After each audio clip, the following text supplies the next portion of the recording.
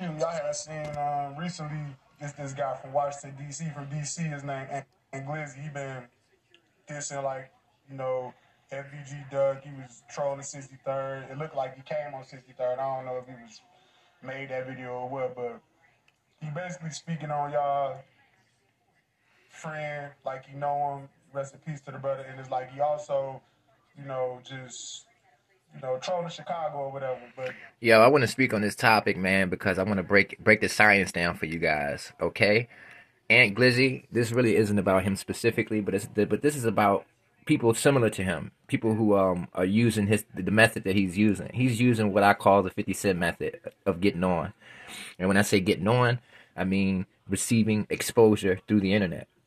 You understand what I'm saying? And Glizzy didn't make it as a rapper. He was associated with a real big rapper, this dude right here named Shy Glizzy from DC. So if you don't know who Shy Glizzy is, maybe 10 years ago, he came out with a real big song, and he basically has a successful rap career. And Glizzy was a dude that was like a part of his clique, and you know, he's a street dude, and I guess he was a part of Shy Glizzy's muscle. And then I guess since he was hanging with Shy Glizzy, he started rapping as well. He didn't really make it in the rap world, but he's very successful in the blogging world, the internet world. You know what I mean? And what he does is he talks very reckless about individuals and stuff like that. And I just want to break it down scientifically so that you guys can understand the method that's being employed here. It's called the 50 Cent method. A lot of people have studied 50 Cent's rise to fame. A lot of people misuse the method, but they attempt to use it in order to blow up on the internet. You know, it's like a combination of using shock value. It's about being very direct against people that you don't like, creating enemies and creating this perception that you're destroying these enemies.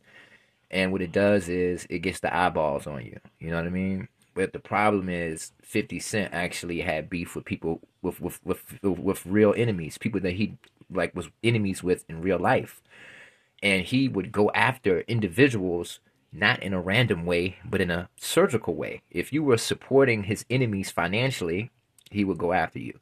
Like if Fat Joe did a song with Ja Rule, he would go after Fat Joe because Fat Joe is helping Ja Rule financially by adding his brand to Ja Rule's brand and therefore creating more revenue for Ja Rule, which makes it harder for 50 Cent to win against him. So 50 Cent wasn't really reckless with his approach. He was surgical with it. He would destroy your system of support. He would destroy your revenue sources. That way he could completely annihilate you as competition. And he did it in an entertaining way. You know, you got guys like Aunt Glizzy who's seen that, who studied that, but they're misusing it. You know, I think it's sad to see a dude like Aunt Glizzy who probably experienced a lot of trauma in the streets. I know he lost a lot of friends to the streets. For him to be so thirsty and so desperate for internet fame that he's willing to go on the internet on platforms, basically a platform owned by the Europeans, YouTube, and make a name for himself by dissing deceased gang members from other cities that he never even physically saw with his own eyes except through the internet, I think it's sad. But I understand what it is. You know what I'm saying? Guys like him are desperate to get out the hood. They've been broke for a long time. They've been living in the hood for a long time.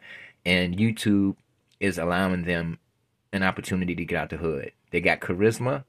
They got the ability to tell stories very well. They're very entertaining personalities.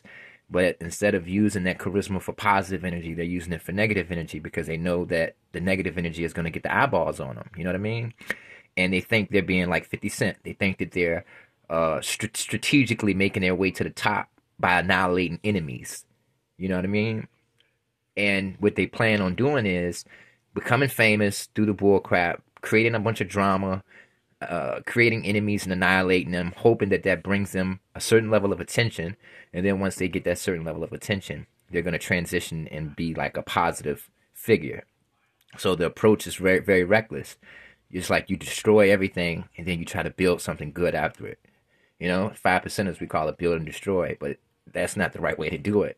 It's like you throw a bomb, you blow everything up, and then you try to build a church afterwards. You know what I mean? So a guy like Ant Glizzy's plan is to get as famous as he can through bullcrap by talking negatively about people.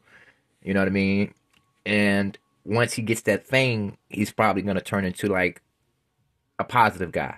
He's probably going to stand for the right thing, and he's probably going to try to help his community. You got to understand, man, some people are desperate to change their life. They're desperate to get that money. You know, some people are willing to implement crazy strategies to get famous. And once they get famous, they'll become good people. But on that route to fame, they'll do whatever they got to do. They'll destroy in order to build. You know what I mean? Peace.